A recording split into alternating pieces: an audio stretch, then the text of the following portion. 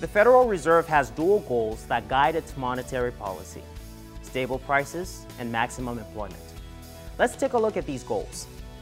Stable prices are important because when inflation is high, the economy suffers. Low and stable inflation has several benefits, including encouraging people to save more and businesses to invest more. Maximum employment is obvious. If there's high unemployment, it's not good for people or the economy. Congress has established some important goals for us for monetary policy. And in particular, the main goals we've been charged with is maximum employment and price stability. So we're trying to establish conditions in credit markets that will foster a strong economy, one that's able to provide jobs for people who are looking for work, and stable prices that will aid people in their financial planning.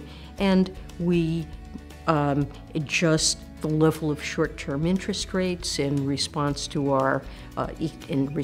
economic developments and our forecast of where the economy is going, to try to create financial conditions that are conducive to these goals.